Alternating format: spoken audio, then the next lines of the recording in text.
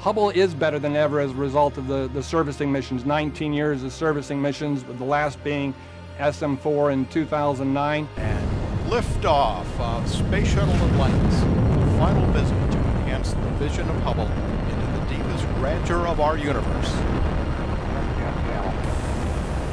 We were able to replace any of the hardware that we had been having problems with, and we were also able to upgrade our instruments so that, for instance, the wide field camera that we have on board now is wide field camera 3. It's the third version of that.